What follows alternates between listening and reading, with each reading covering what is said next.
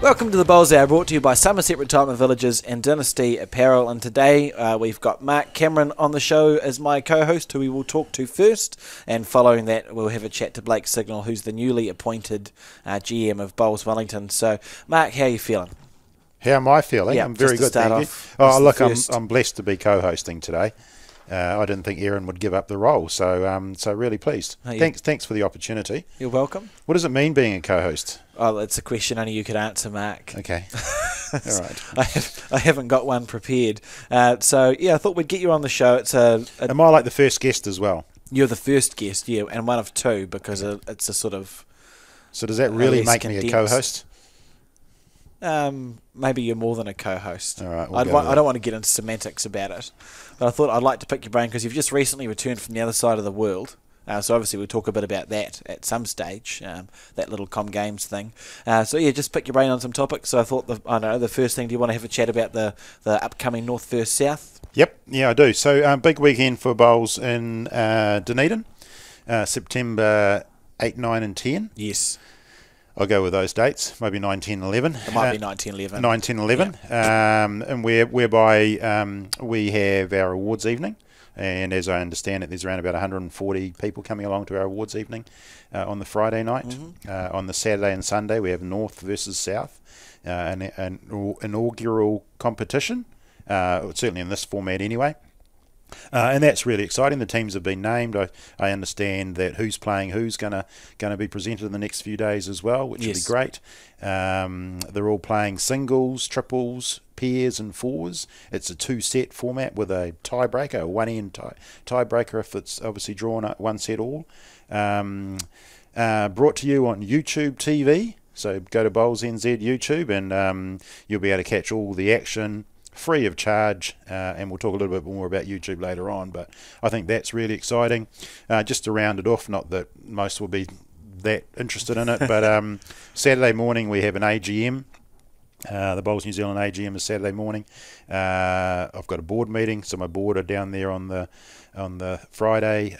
We also have got all our judicial commissioners, judicial panel down there as well, so we're really treating it as a I don't know, recognition, but also a bit of a working weekend as well, in terms of bowls and the bowls community. So it should be special. The highlight undoubtedly will be the North versus South in the awards evening. And we look forward to this North South being an event that carries on and delivers for a number of years to come. And obviously successful for the North Island, Mark.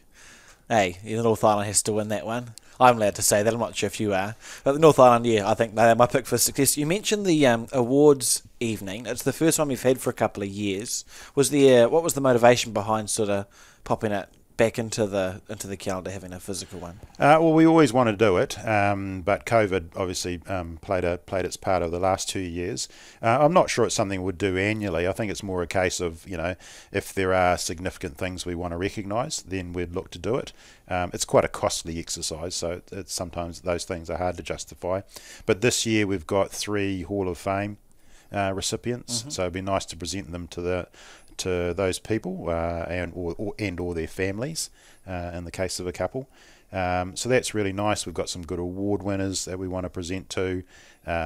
Just some nice stories coming out of, and that we can celebrate in terms of our community. So really keen to see that come back. Absolutely, it'll be good. So I suppose next, before we get into the YouTube TV and all that other sort of stuff, you have been on the other side of the world.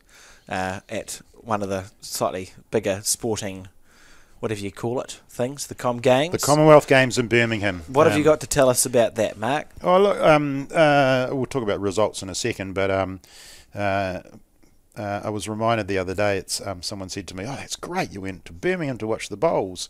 I said, "Yeah, I did, but it took 25 hours to fly there, 25 hours to come home just to watch bowls."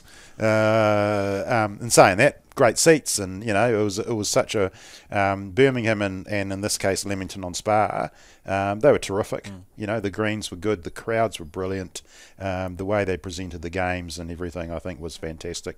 So hats off to the Com Games Federation, the New Zealand Olympic Committee in terms of their support of our athletes. I think that was fantastic.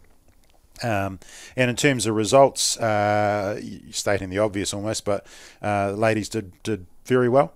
I think in some respects their only fall was potentially they had probably had a chance to win one of those semi-final games and get to a gold medal game, but that's not bad from a what I'll say is a newish team.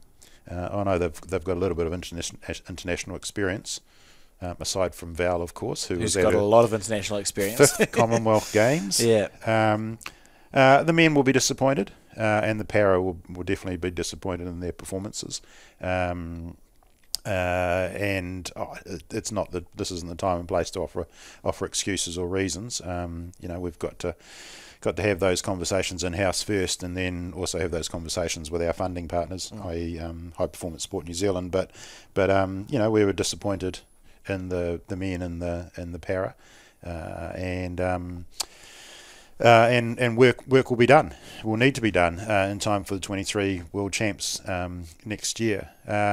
In saying that, we had a target with High Performance Sport New Zealand of 3 medals at the Com Games, and we delivered 3 medals. So that's positive. 3 medals was our highest medal count since 2002. With the exception of, I think, one other year in 14 or 12 or something like that, we also got 3 medals. Yeah. So in context, it was quite a good performance from the New Zealand team, particularly at a Commonwealth Games, which for whatever reason, going right back to the 30s, it's just never gone brilliantly. which is funny, isn't it? Because in theory, it's less nations attending, so that therefore must increase the odds than over a World Champs. You'd think so. Where you have more. I think it's probably the conditions, though. We tend to have a lot of World Champs. My time, in my view, a lot of World Champs in Australia and New Zealand. Yeah. Whereas the Commonwealth Games ends up in India's and Canada's and the UK's and and conditions that are foreign to us. So yeah, no, I mean we prepared. We were missing international competition though, and when you look at the results of the Englands, the Scotlands, the Wales at the Com Games and Bowls, they performed very well. And one benefit that they've had is that they've been out there playing international matches prior to the Com Games. When the only internationals we've had for the last 2 years was a Trans-Tasman in June of this year against Australia. So but in saying that, there were countries that performed, that surprised. India was an amazing story. Oh, how good for the sport as well. Oh, women's 4 gold and men's 4, was it? I think they got 2 golds. Men's 4 was silver. They just tipped out in the men's 4. But I talked to the guy. I was talking to the fellow afterwards, organising the Indian team, and their preparation was in Delhi was playing on 2 artificial greens with basically old bowls. They turn up to Birmingham. They turn up early though, and then they're faced with these new greens, grass greens, running at 11 seconds, and new bowls. And lo and behold, a gold and a silver, and perform incredibly well. Yeah, unbelievable, really.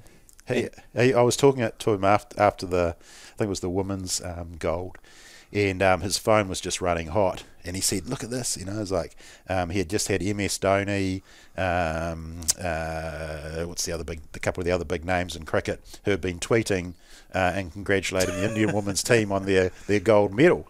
And when the MS Dhonis and the Kohlis and that sort of stuff tweet, they're tweeting to millions, tens of millions of people when they're going, "Well done, the Indian women's bowls team." In Delhi, they had to, on the front page, they've got a article on what bowls is after they won the gold, because no one would have understood. But that's really exciting for our sport. When you consider the Indias, the Malaysias, I think Botswana were in a quarterfinal. We might have played them in the women's. They were, yeah. Yeah, Botswana. Who knew they played bowls in Botswana? I didn't. Yeah. And I just think it's fantastic for our sport if we want to be credible internationally, and if we want our sport to grow. And I think we've got World Bowls on this topic list. But if World Bowls is to grow, it needs to grab one of those big 3 markets: Europe, Asia, or Americas. Realistically, it's not going to grab Europe. football centric traditional sports. America is the Americas, and when you consider the United States, a lot of sports, rugby included, cricket, have been trying to get into the American market with millions of dollars and have failed. But there's actually an opportunity for bowls in this Asian market, and if the Indias, the Chinas, the Hong Kongs, the Malaysias, the Singapores, if they can be encouraged, supported, there's a pathway down there internationally for our sport, which is really exciting. Yeah, it's exciting going forward. So, at this Com Games that you attended, did you get much chance to talk to other NSO, people in sort of similar positions? Yeah, very much so. So I didn't get a chance to see any other sports. I watch bowls every day. Good on you, Mark. Yep, thank you. I was committed to the team, as I should be. But spent a lot of time with. So all the main countries' CEOs were there. So spent a lot of time there. World Bowls, they've now got a new CEO. So Neil Dalrymple, who's been the Bowls Australia CEO, is now coming on board as World Bowls CEO, and that's very exciting for our sport because, if there's one country that has actually stepped ahead in terms of their bowls support and coverage, it's Bowls Australia. So Neil coming in, I think, will be really exciting. So a bit of time in that space as well, which was really good. World Bowls had a conference at the end of the Commonwealth Games, so I had the pleasure of presenting our Bowls 3-5 to these countries. Brilliant. Yeah, it was really good, and really reminding. It's not fair. It shouldn't be our role to tell other people what to do, but suggesting that in our case anyway, that social bowls market is a growth opportunity for our sport. So not everyone in today's world, can play bowls on a Saturday and Sunday, but they can play on a Monday night or Tuesday night or whatever it might be. So had a little bit of pleasure in terms of actually presenting the 3-5 initiative internationally. That's what I was going to ask. Did you get a sense of sort of where Bowls New Zealand sits in relation to our, what our thinking is like in comparison to the other? How many countries were there?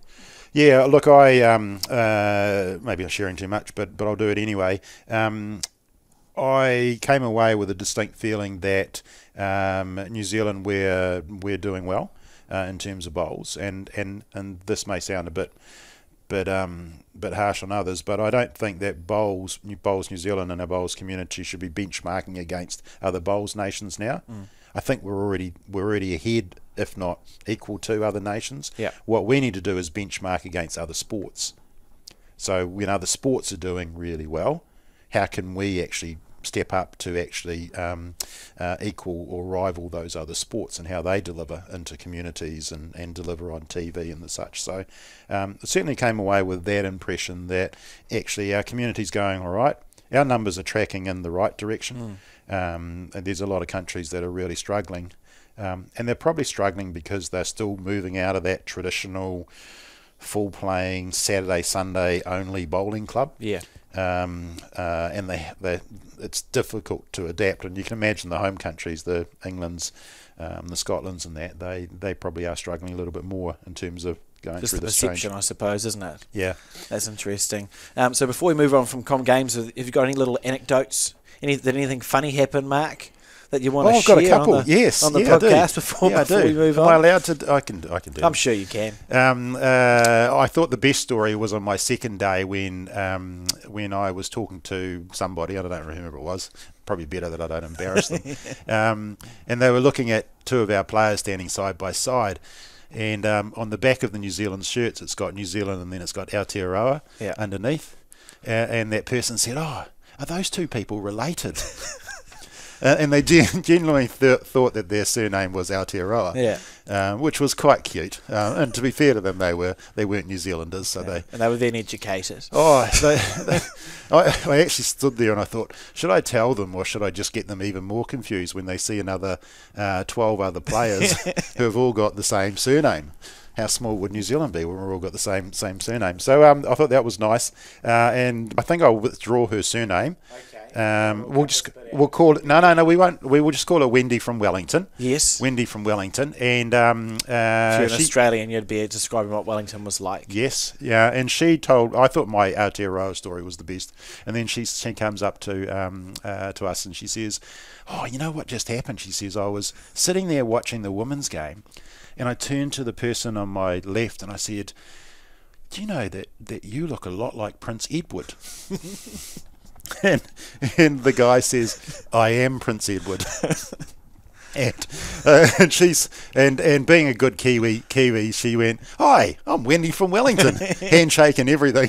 Meanwhile, I'm sure the security were buzzing around trying to do this. What's going on? Yeah. And for the next 10 minutes, Wendy from Wellington talked to Prince Edward. Oh, fantastic! About everything about bowls. Wendy from Wellington forgot to introduce her husband on the other side of her, so he didn't get a mention at all. I think he may have snapped a photo, which may be somewhere on Facebook somewhere. But I thought that was beautiful. Only a Kiwi in England, faced with someone with a prince would not know he was the prince. Yeah, would then reply back. Most of us, once we got, we would have been a little bit embarrassed. But okay, yeah. She's right in there. Oh, Hi, I'm Wendy from Wellington. Good on you, Wendy. Yeah, that's good. You. Those are good stories. Thank you, Mark, for sharing that. Yes. I think that's a good note to finish the Com Games review on. So moving on, in 2023, which isn't that far away, there's a World Championships. Yeah, there is. So normally there's a 2-year gap, but obviously not this occasion. So August, September next year, we're on the Gold Coast at a World Champs. So now our focus shifts to that. Men's, women, para, and collecting some World Championship medals through that space. Obviously, the Australian conditions are more known to us, and hopefully, with COVID now taking a back seat, we'll be able to get our preparation right for the next 12 months. So now our thinking is, we have obviously done, or we're doing a debrief at the moment of the Com Games, of our learnings, but very quickly we have to shift high performance wise to the 23 World Champs. That'll be interesting. I'm looking forward to seeing that, and obviously there'll be Bowls Australia does a good job of all the things, don't they? So the 2023 World Champs will be a good one to both watch and I suppose participate in. Yeah, they do. As well. They do. They run a really good event. But equally, I thought Leamington on Spa and what they achieved there. I'll be careful. I suppose I'm in New Zealand, I can say it, but I actually thought the Birmingham Com Games for bowls was better than the Gold Coast. Yeah. Maybe we need to cut that later. Leave it in. Okay, right. Twilight Bowls 3-5, Mark. What have we got? What do we know about, or what do you know about? I'm going to save myself there and say we won 3 medals at Leamington on Spa and only 2 in the. That is why it was better. Gold Coast, so that's why it was better. Yeah, good logic. That'll do. I like it. That'll do. What else we got? Let's just move into the YouTube TV stuff. Yes. So, I'll paint a picture if I can, and sometimes it's hard to do this with words over a podcast. But 5 years ago, Bowls was paying to get our product produced and on TV, and not small amounts. We was 6-figure stuff. 3 to 4 years ago, we started to produce. So we started to produce our own product, but pretty much we were having to pay to get it on TV. A year ago, we were producing it and not having to pay, but we could get it on TV. The world has changed so much, and now we've got all this product bowls coverage on YouTube TV, and I haven't painted that picture very well, but I guess where I'm heading with this is that we're now in a world where TV, as we used to know it, Sky Sport and TVNZ and Prime TV, there are other platforms that you can view you can watch things on. Netflix's and the likes are good examples, but equally in terms of sport, you can go into the likes of Bowls NZ, our YouTube subscriber channel, and you can see bowls. And what amazed us coming out of the Champ of Champs in July were the sheer numbers. Yeah. The numbers of people watching our Winter Series, admittedly, but our Champ of Champs competitions, and it was good quality, and that's not being unfair to people, but it was good quality bowls and it was good quality coverage, but it wasn't rugby,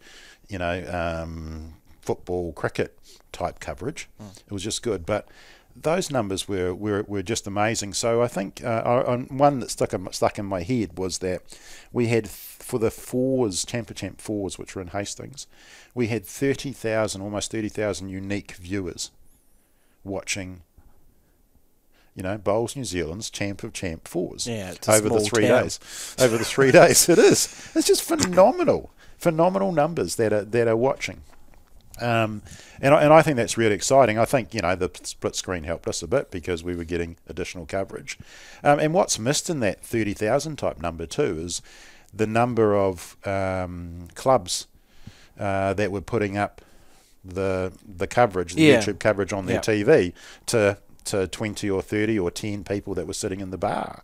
So it's been quite interesting to see that we're now getting used to accessing our TV in different platforms. Yeah, that's what's cool for me, I think, is that even in the last 2 or 3 years, the amount of people, I suppose just as you upgrade your televisions, but it's become easier and easier to literally sit down in the lounge and just go, something's on YouTube, I'll watch it on my television now. Whereas even 2 or 3 years ago, that was a step for people. Yes. I understand that was a step for people, but I think it's becoming, and it's only going to get easier as we go forward as well, because even the cheapest television you can buy will probably have YouTube built into it. Yep. It'll have some sort of Google search or whatever it might be.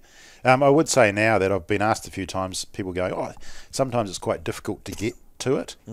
And this sounds a bit stupid us saying it, but I would say to you now, bypass Facebook, bypass the website, and just go straight to YouTube. Yeah.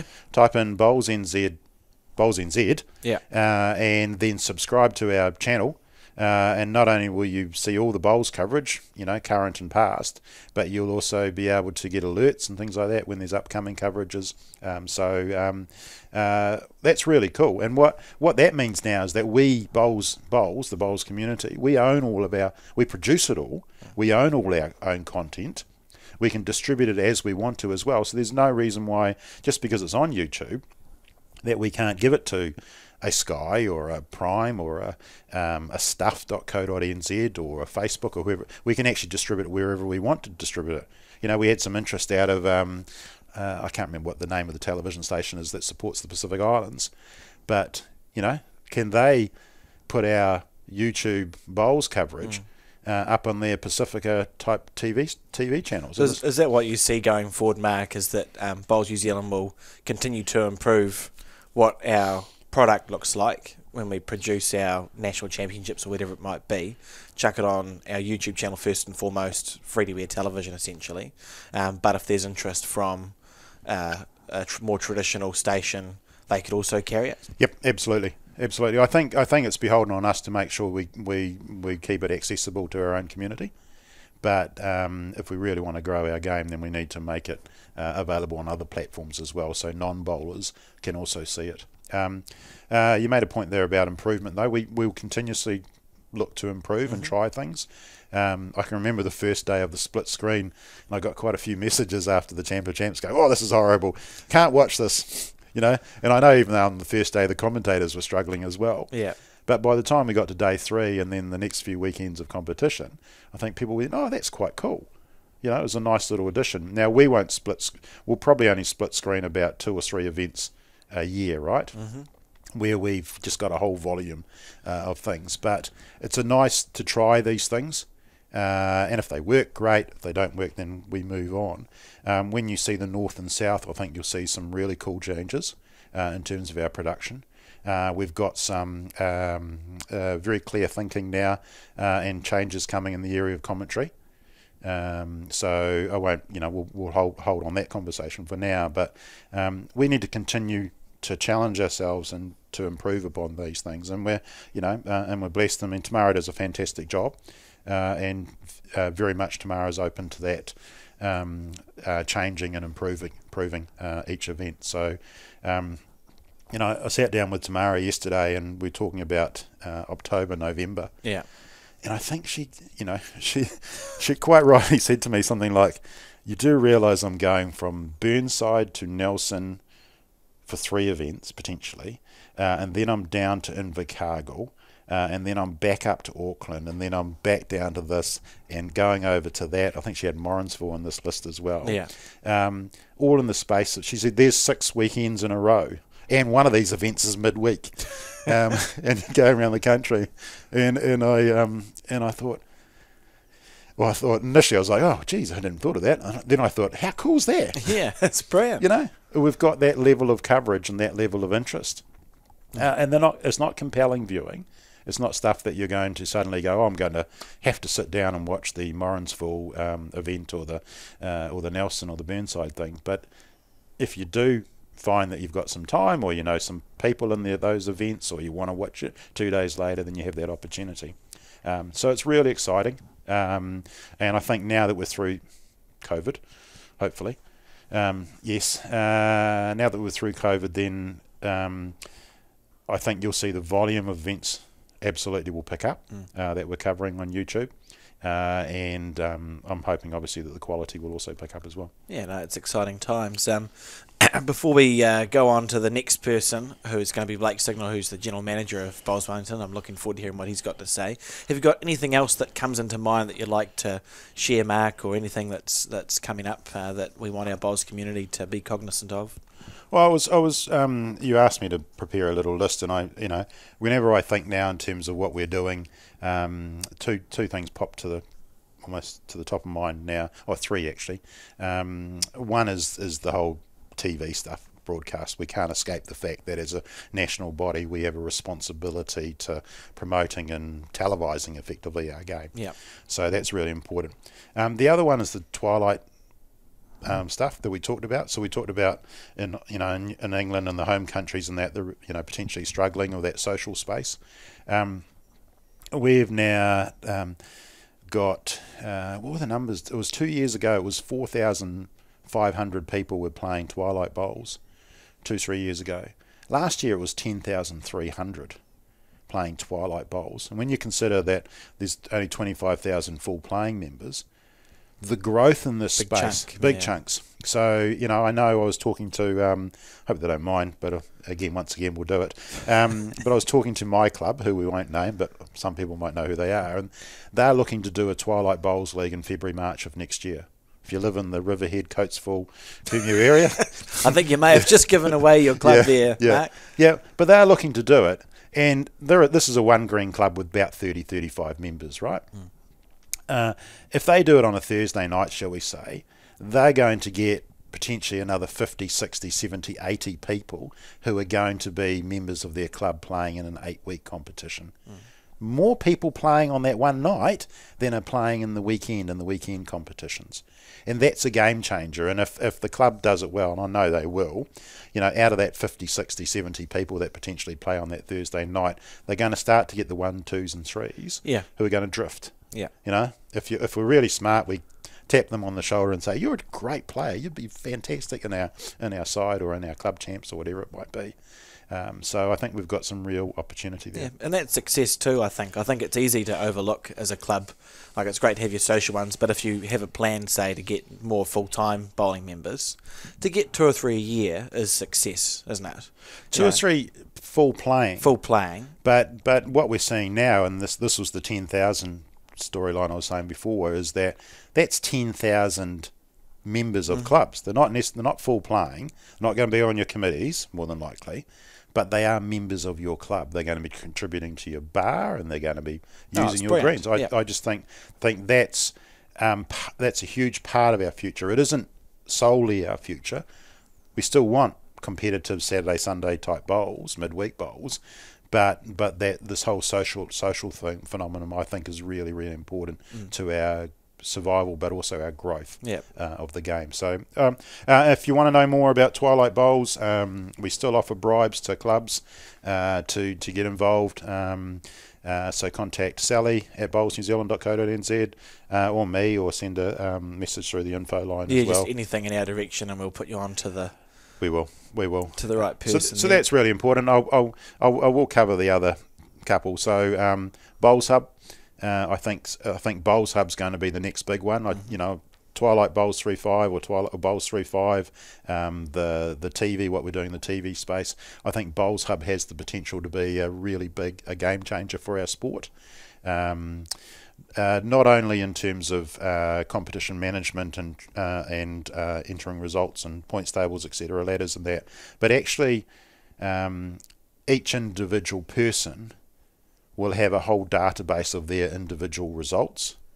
And when you start to collate that data, when you start to say, right, Alex Reid played, 87 games in the summer of 23, and he won 14 and lost 64. Yeah, it sounds about right. Yeah, but more interesting that whenever he skipped, he lost, but when he played lead, he actually won. They won their games. And I think that's really valuable data if Alex Reid wants to improve his game of bowls. And what leads from this conversation too, and it won't happen for 2 or 3 years, but once we start to have all this data about Alex Reid as a bowler, we can start to say, well, actually Alex Reid is probably more of a D grade bowler than he is an A grade bowler based on results. Yeah. This is just a fictional situation, isn't it? Just think about just Alex Reid as a John hypothetical, Smith, or John Doe. That's better. So which is quite cool. So then, if you start to think further about that sort of stuff, you start to go, well, actually, if Alex Reid is a D grade bowler based on all his results, wouldn't it be great to run a tournament for the Alex Reids of this world, for the D grade bowlers, so they don't have to play all the A grades? And I think it's going to change. And this might be a bit controversial, but I think it's going to change the way we think about juniors, and that we may just start to look at players in terms of how they're graded, where they're sitting. Yeah. So you start out at the E grade, shall we say, and if you're good, you work your way up D, C, B, and into A.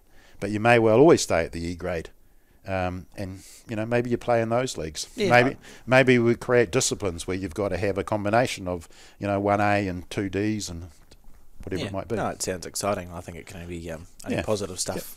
Yep. So I think that one's another big one for us. And the other one I'd probably point to is that we're going to be doing a lot of work around inclusion in our sport.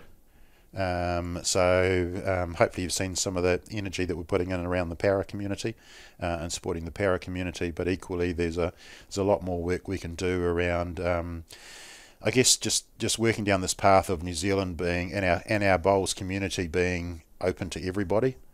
So men can play women, Probably 30 years ago that would have been a shock, or might have been a bit of a shock. Nowadays it's commonplace, which I think is fantastic.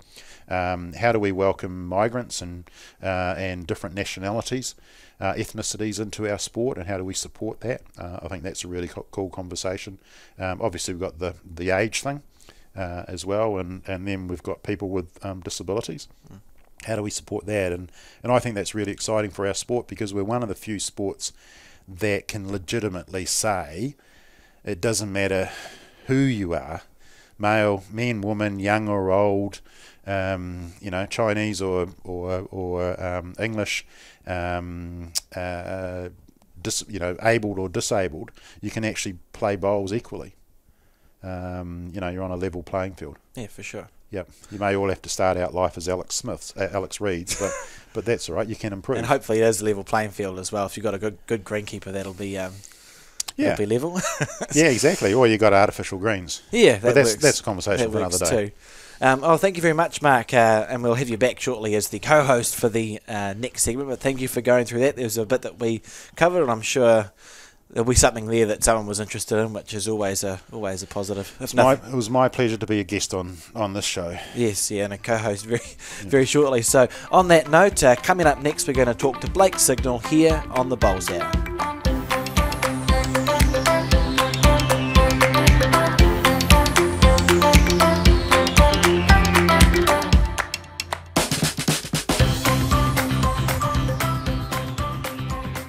Welcome back to the Bowls Hour, brought to you by Somerset Retirement Villages and Dynasty Apparel. And now, Mark, on the line, as I said before, we have Blake Signal, who is the new GM of Bowls Wellington. Thank you for coming on to the show, Blake. How are you feeling? Yeah, mate. Good. Thanks very much for having me on the show. It's brilliant to be able to come and talk to you guys. No, you did us a favour, so we're quite pleased. I thought before we get into your role at Bowls Wellington, and for the very few people who don't know you in the bowls community, I thought we'd just start right at the beginning. And could you just tell us, what was your first experience with bowls? What was the first time you came across it? Well, I was pretty much born into the sport, to be honest with you. My father has played bowls for coming up 50 years, I think, and next year I think would be his 50th year of playing bowls. So, yeah, literally born into the Stokes Valley Bowling Club. Grew up at the club there, and that's my first sort of experience of it. I was handed around the bowling club members, and that was pretty much it. Were you always keen to give it a go, or did you sort of come along begrudgingly and watch and think this isn't a game I'm going to play?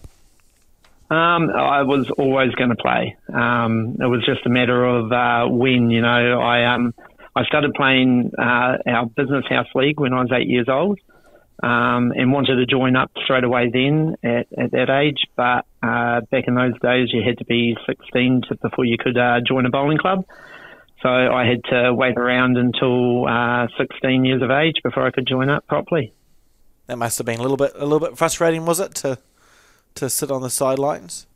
Yeah, for sure. Look, I remember going to different bowling clubs around Wellington where I wasn't even allowed in the clubhouse back in those days. So, it's a totally different scene now where we're opening doors with and opening arms to anyone that wants to come in and try the sport. So, but yeah, back in those days it was a bit of a waiting game and a bit frustrating. But those times at those bowling clubs, I used to sneak out and jump on the green and throw bowls down while mum and dad were inside the club. So it wasn't all bad. Did your siblings play? Did you have any siblings? I've got two sisters. Yes. They've dabbled in the sport, but ultimately haven't really taken on. My sister, in her later years, is very big in the administration of the sport around Wellington and now up in the Manawatu area. But generally, they haven't played it a lot, really. Yep, I remember Vanessa very well in terms of her contribution. I think she may have got a big award from us one year. In fact, did she get a QSM about 3 years ago as well for contribution to bowls and the bowls community. So well done there. Hey, did you have any heroes? Did you have any bowlers that you kind of looked up to and said, I want to play like them? Oh, for sure, yeah. Look, in my early years, Eddie Irving was... he was winning everything in Wellington, and I was very lucky to be able to play my early years in bowls with Eddie Irving.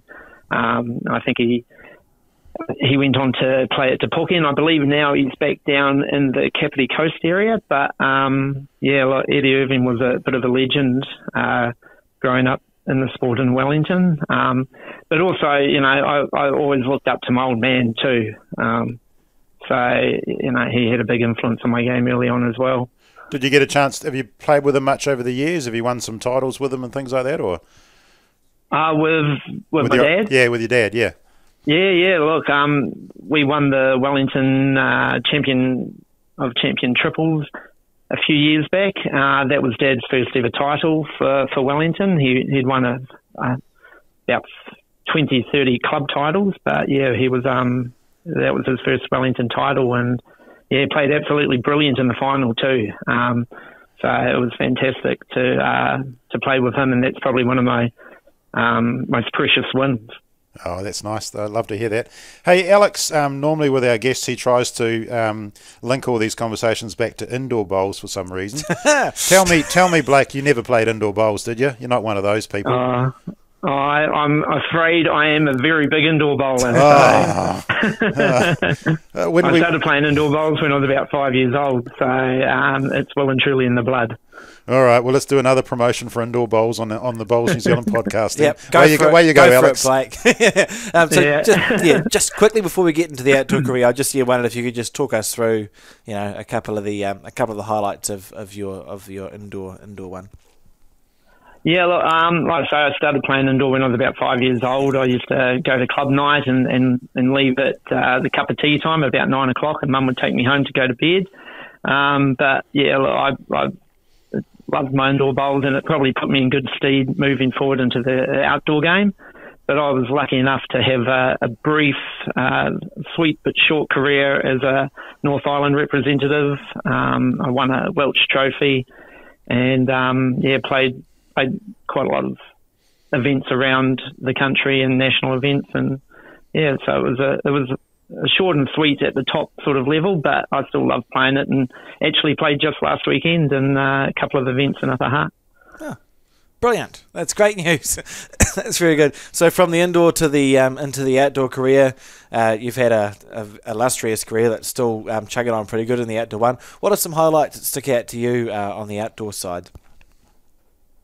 Oh, look, obviously the biggest highlight was the World Championship win in 2016. That was just absolutely amazing to be a part of. We're a team that went through unbeaten and convincingly unbeaten too. Like we won most games by lots of shots, and we just dominated sort of that event that year. So that's one that will always go to the top of the list. But there's a number of different events that have been great, and obviously winning national events and being able to travel the world. I've been to Commonwealth Games and been to Hong Kong a few times. So it's just opened up so many opportunities for me. It's been fantastic. Yeah, for sure. That's what I was going to ask. So, when you started taking bowls seriously, did you ever, did you have a goal of playing for New Zealand or winning national titles or world titles? Was that something that was on your radar, when you thought, I'll give this game a proper go? Was it something you thought about? Yeah, look, for sure. I remember going to the camps, and I think I've heard other podcasts where some of the athletes have mentioned the BAG goal, the BHAG goals. I had one of them as well. Wrote down that I wanted to play at the Commonwealth Games in Glasgow, and was very lucky to be able to achieve that goal. Played with Richard Gervin in the pairs, Ali Richard and Tony Grantham in the fours, and we did quite well in the pairs. We got through to the quarterfinals, and unfortunately came against a couple of players called Alex Marshall and Paul Foster, who on the home track were just far too good.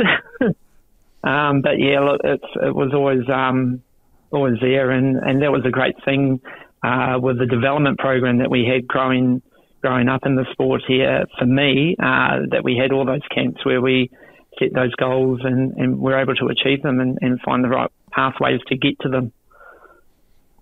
Cool. Okay. That was my contribution to it. I just said you cool. Said cool. That's so good. Hey, then I will, Blake, I will ask a question just because we've Alex has been quizzing me on the Com Games, but the challenges of Glasgow versus playing at home, is it that much different, or is it really just about your mental approach to it?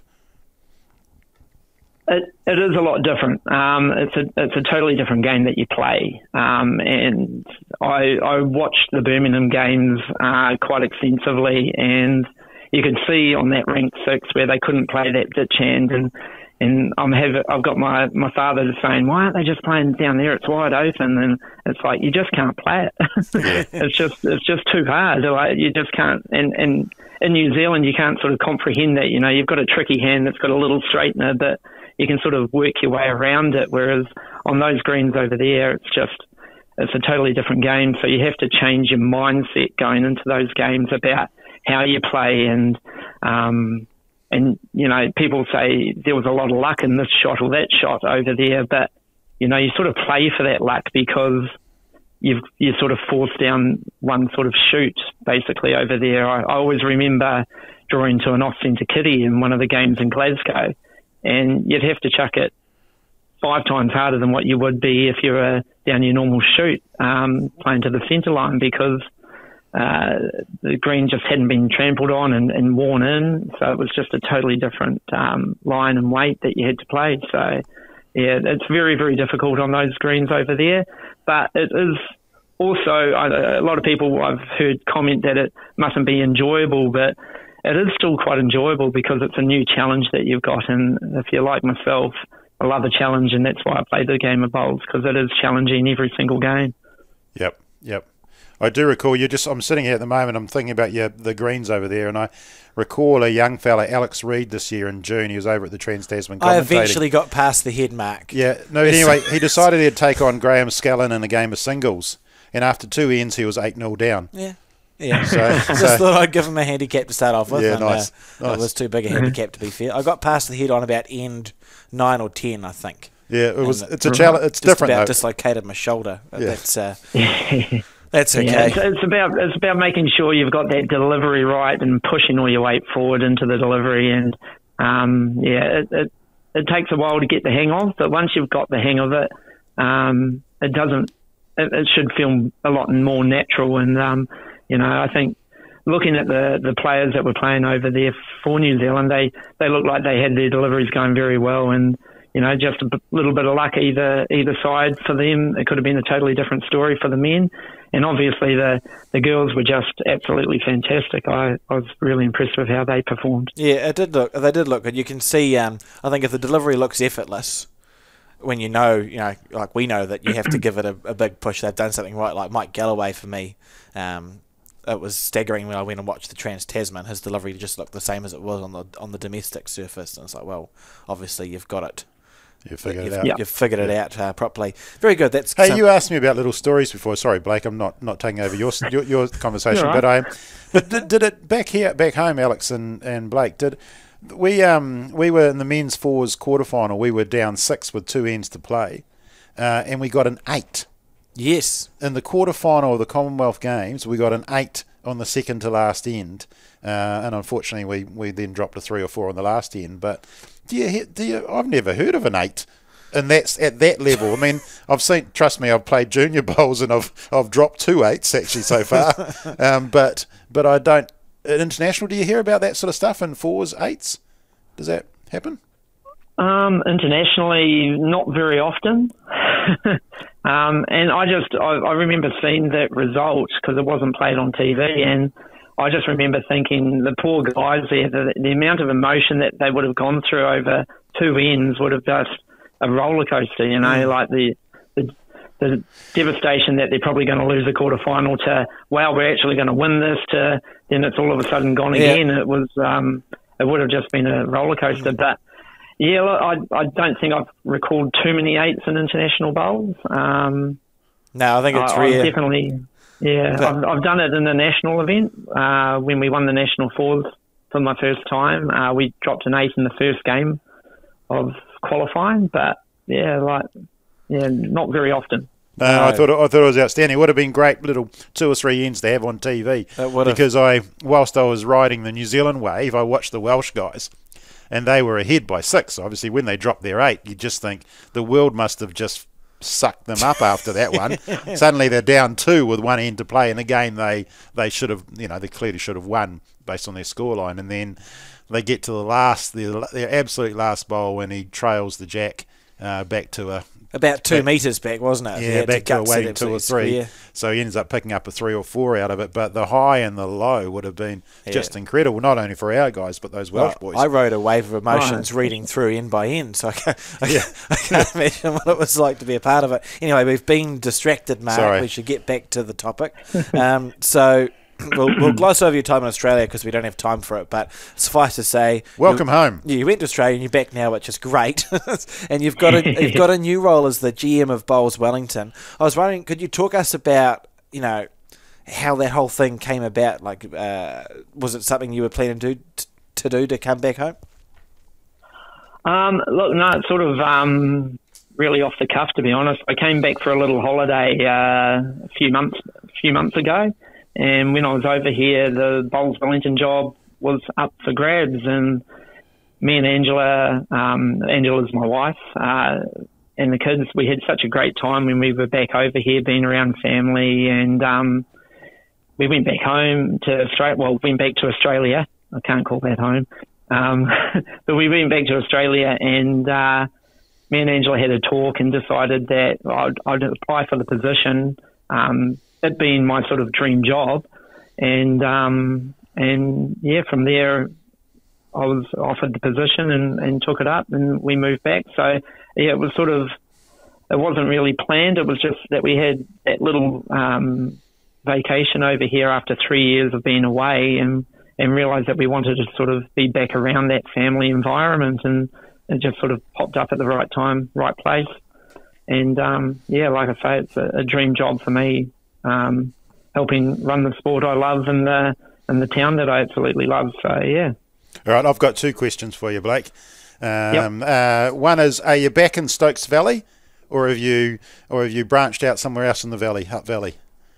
Are you living? We're living in Upper Hutt at the moment, but I will be a staunch Stokes Valley bowler still. You will. There's my home club. It's where I've grown up. So yeah. Till the day you die. Brilliant. That's the one. Good. And in terms of the role, what are you looking to achieve? What are you thinking in terms of the first 6 to 12 months? What's the what are your hopes? How do you want to approach this? Yeah, look, I really want to work with the clubs quite a bit. I feel that if we have strong, healthy clubs in the Wellington area, then that's going to help produce a strong, healthy Bowls Wellington. You've got to get that grassroots level, that foundation right within a sporting organisation to really be able to excel with further plans at the top end. So I think if we can really put a lot of emphasis on making sure we have a strong, healthy foundation, then we can do some great things. And we're already doing some amazing things here in Bowls Wellington. And you guys had Brady Amer on a couple of weeks ago, who's our engagement and inclusivity officer, and he's doing some amazing things with schools and different organisations at the moment. So Nigel, who I've taken over from, set up some fantastic systems, which has made my transition into the role a lot easier, and has given me a nice little pathway of where he was looking towards, and then really looking forward to seeing us continually grow. And are you going to play a bit of bowls over the summer? What's your thinking there in terms of the role in bowls?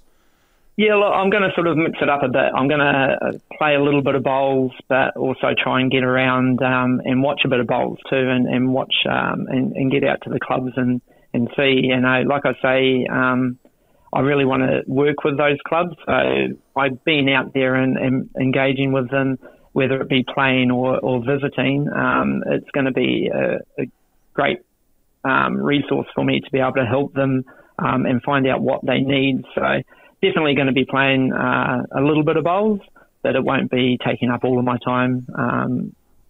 Yeah, good. Oh, I mean, you don't want to lose that talent. You could always go back to indoor bowls, I suppose, if we'll you take really it. You really we need as much help as we can get. Yeah, fair enough. No, I'm really excited because I've missed playing on the greens around New Zealand.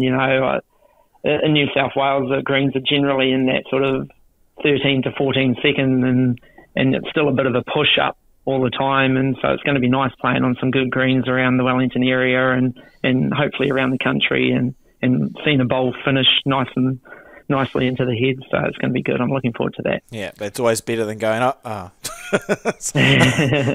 let it go and it's just stopped. Thank you very much for giving us some of your time, Blake, and talking a bit about your bowls career, and well, I suppose I could just say bowls career because that's what your career is now, which is great. It's been much appreciated, and I'd like to wish you, I'm sure on behalf of Mark as well, all the best in your Bowls Wellington role going forward. And yeah, just thanks for your time, and have a good rest of your whatever your day is. Thank you very much. Cheers, Blake. See ya. Thank you for joining us for this episode of the Bowls Hour, the show for all things bowls. If you enjoyed listening to this podcast, remember to share it around. We can be found on Facebook every week from 7pm, as well as Spotify, YouTube, Apple Music, the Bowls New Zealand website, or wherever you get your podcasts. Tune in next week for more talk about everything bowls. Until then, roll on.